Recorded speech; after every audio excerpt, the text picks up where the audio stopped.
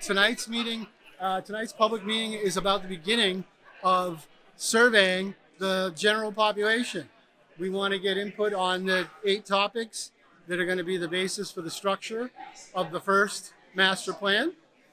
And the information is going to be tabulated and provided on the master plan website. What I really hope for is for this to be the beginning of neighbors talking about a change in the way the town operates.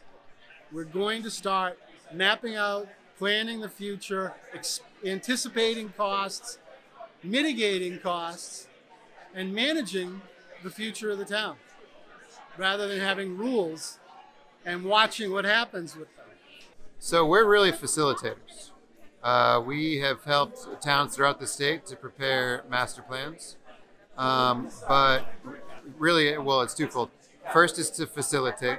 In other words, hold meetings like this, make sure that there's a plan and an agenda and stations and everything is set up, and basically facilitate a process where people can give us feedback.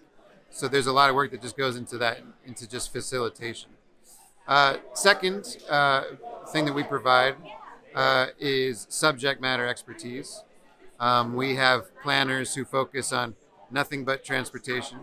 We have planners who focus on nothing but housing.